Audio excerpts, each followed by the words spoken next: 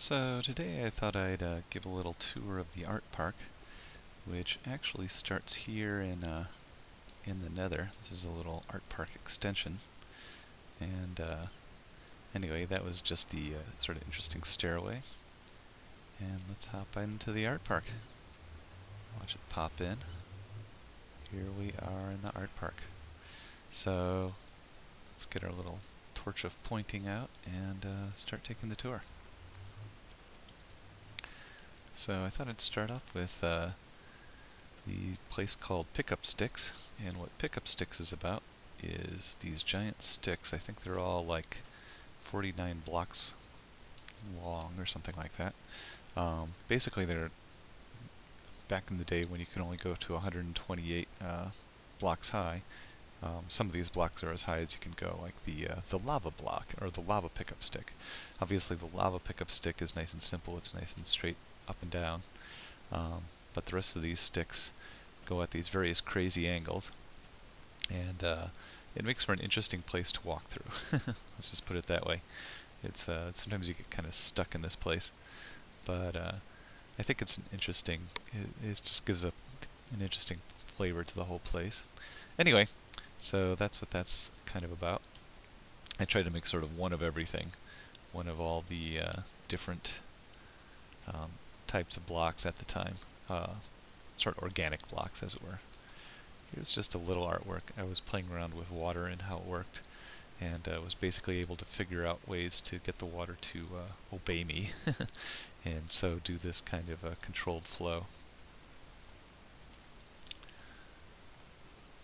So here we have a nice simple diagonal pickup stick, and the sun's setting, so I'll probably put a break in here sometime soon to make it daytime. In fact, let's go take a nap right now, and we'll be back in a minute. We're back. Alright, so what's next is this whole crazy thing. This was made back in the day when, I don't really have a name for this thing. It's just one of those, and it's not particularly artistic. It's just like, I just wanted to see what it looked like to have this giant spiral going into the sky. You can actually climb this thing, as I recall. You can see you just kind of go and keep climbing like so. And, you know, you can do it, and you can get to the top. It's just kind of an interesting phenomenon. The cool thing is when you get up top, actually let's go up a little bit just so I can do this one sort of daring thing that you can do when you leave, which is, what you can do is, never mind. Basically what you can do is walk on the outside and just sort of drop down in without getting too much damage. But anyway, so that's just kind of a cool looking thing. Let's look at that as we walk away from it. It just looks nice, basically. It's just a simple spiral thing. This is just a little. I won't bother going up this thing because A, it's kind of a pain to go up. You have to carefully jump from spot to spot, like so. See, that's why I don't go up there. This is just made out of shrubs. This sort of lovely little stairway to nowhere. What's nice about this one is that when you're up top, you can kind of come on down and just drop. There's a little video. I'll link it if you actually want to see me going drop. This is the way up. Oh, what the heck. Let's go up there and do the drop. I forgot that I had this easy way up. So, this isn't anything really particularly artsy, but I just wanted to put it here in the art park because it was just sort of a nice place to do it. So you have this thing which kind of looks solid when you go down it from this angle. It's like, oh, this is nice and solid, and you're just kind of dropping from place to place. But it turns out to be incredibly hard to go up, as we showed, or not incredibly hard, but it's just a real jumping challenge. But going down is no challenge at all, and it looks continuous, but then when you look back on it, you realize, oh, wow, I really could have fallen and died there. So anyway, that's the, I don't know, I call it the Fool's Walk, I guess, or something. I need some pretentious art title. That's actually a whole theme that I have throughout Vokselia, is pretentious artworks labeled in various ways. We'll see some of them labeled here. Some of these I haven't labeled at all. I don't have a name for this thing. It's just a cool spirally thing that's nothing deep about it. Oh, I was going to say, this the spiral thing was made back in the day when you couldn't really kill yourself very easily, like or at all for that matter. That basically that was made way back in the day in the beta where there wasn't even death or damage or anything like that for characters. So this is just a little highway.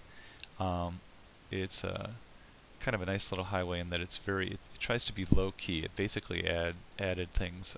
I added things only as needed, and just tried to sort of have it organically fit in so that you're quietly stepping along, but without sort of an obvious mark on the on the how do I want to say, on the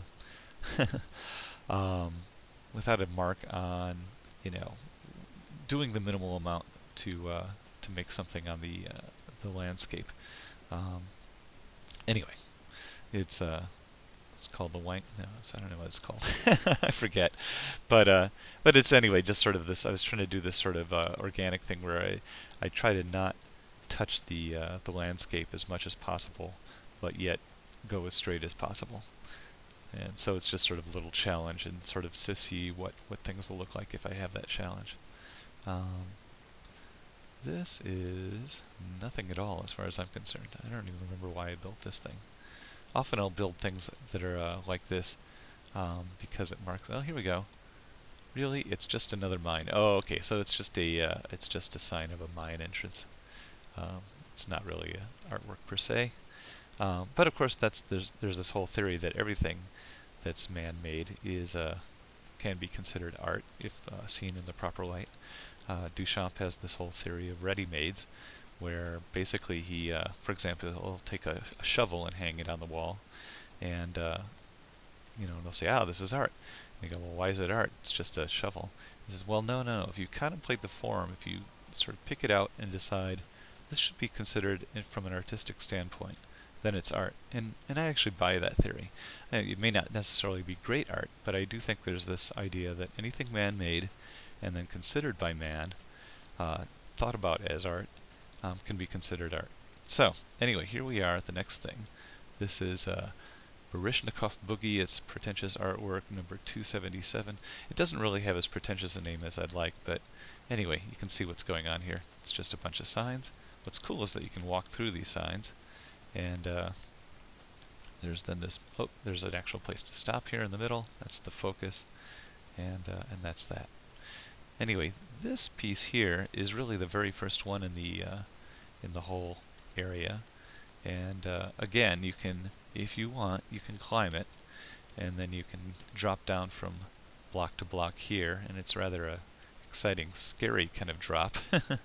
But again, it has that kind of theme. I think I think throughout this whole art park, I kind of have this theme of sort of the Fool's Progress, where you're sort of dropping, and you're sort of safely dropping and not really realizing how much danger you're actually in of dying. But anyway, so this is just the first piece, and I forget, it has some pretentious name, but I forget what. This is kind of a fun piece. Here's one where I labeled it. Let's see. It does not signify. And it's pretentious artwork number 822, which actually has no meaning at all. The numbering scheme is not at all in any order that I did these works. I just always picked a 3-digit number for the artwork. Anyway, this is just a cool thing you can do with signs. And that's about that. Let's see, so up here, you can kind of get an overview look at what's going on.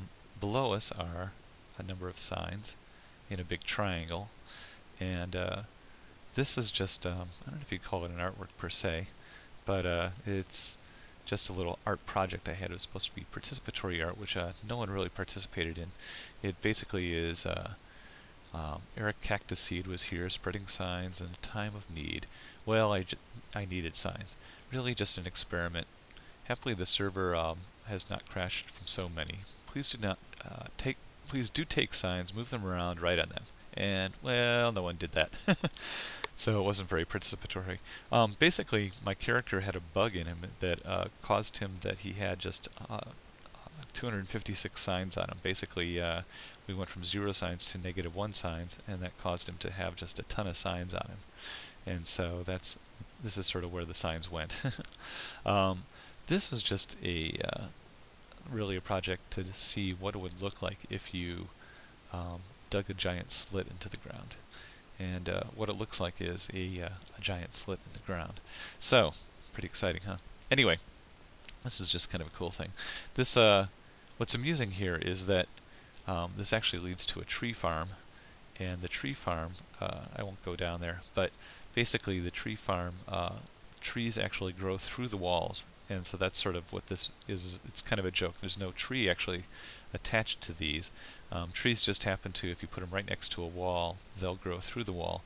So all this shrubbery is actually just accidentally sort of grown through the wall, and you have to dig it away if you actually want to get to the bottom. And that's what it says here, is just feel free to dig through. So anyway, that's one way to this to the bottom here. The other way you could actually go is to walk along that glass wall at the top and walk to the very end. And it's supposed to be just a little bit of a joke. Like at the very end, you may not notice, because it's kind of dark there, that there actually isn't a glass block at the end. And you drop to the bottom, but there's a pool to save you, so you don't die. Here we have, let's see, just a traditional art gallery. And there's nothing exciting here other than basically I wanted to have sort of one of every painting. And I wonder if I think some paintings may have disappeared. There's an art thief out there. I think there used to be a painting here and here. Like, Notch actually had a bug painting where the painting had like no color at all on it. It was just a bunch of background tiles. And I think that's what went here, and it's gone now, which is sort of interesting. I guess he fixed that bug. I hadn't seen that. I haven't been back here for a long time.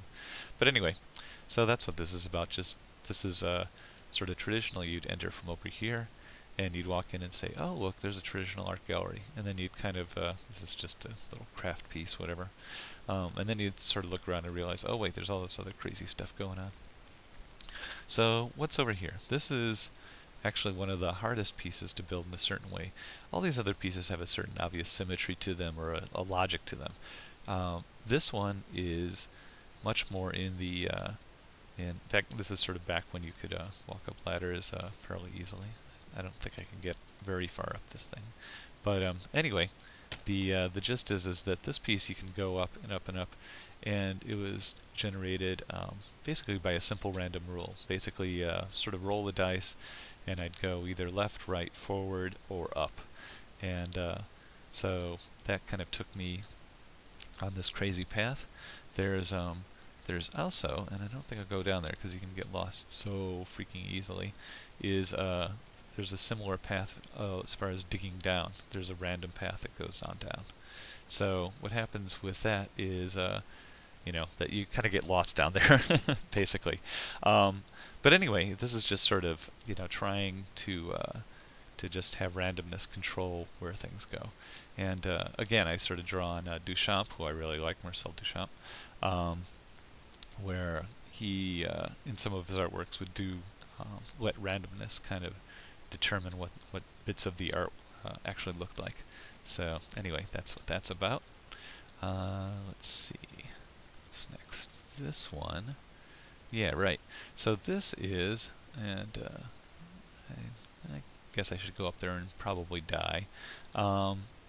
This is just the water table. It's back when I first learned about how water worked, that how you can control water and so on. This was just an experimental table to let people, you know, try out different things with water.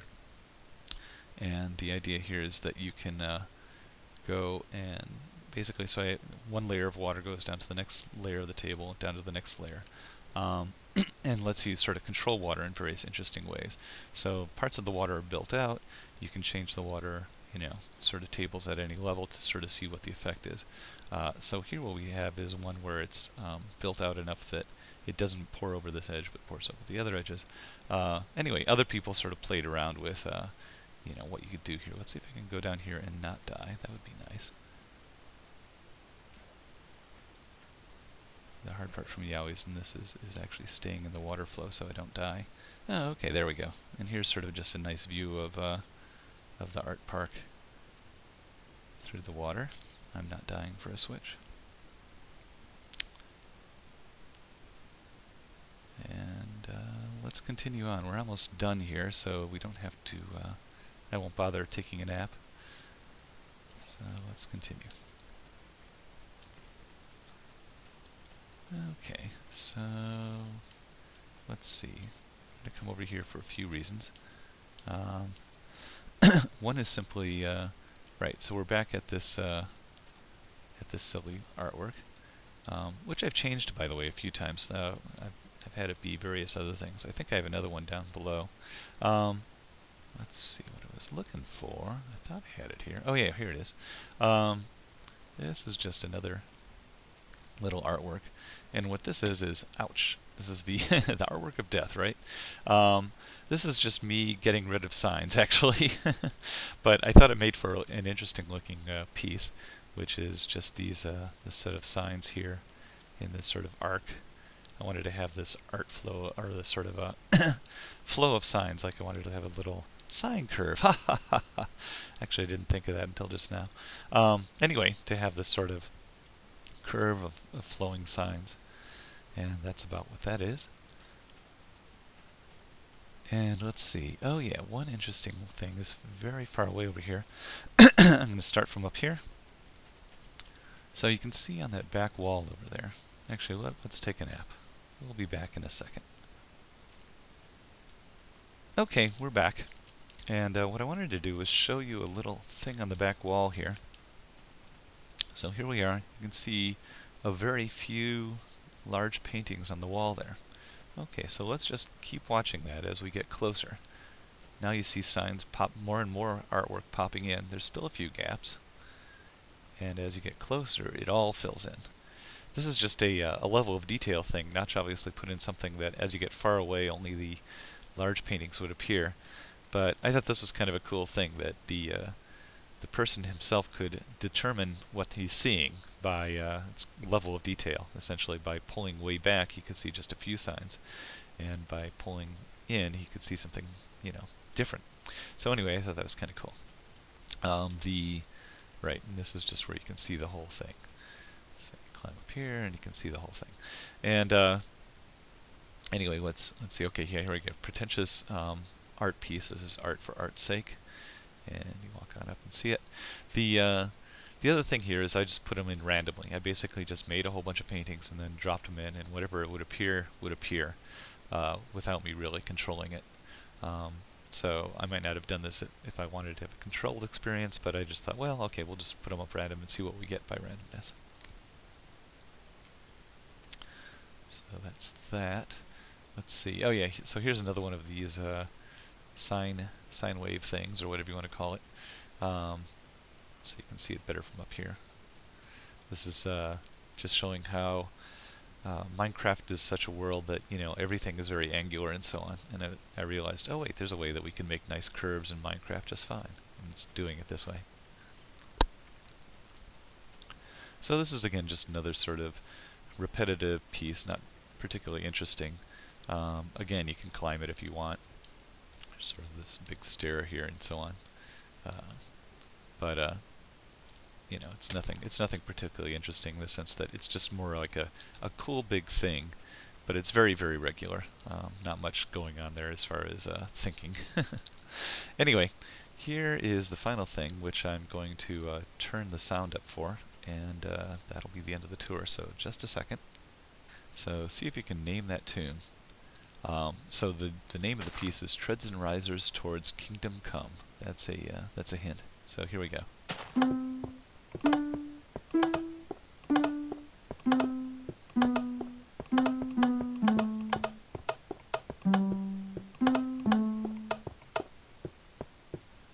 And hopefully you recognize the tune.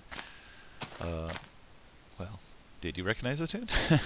Anyway, hopefully you recognize the tune, which is simply, and she's buying a stairway to heaven. Like my awesome singing. Anyway, so I thought that was just a fun thing to do. And there you have it. Goodbye. See ya.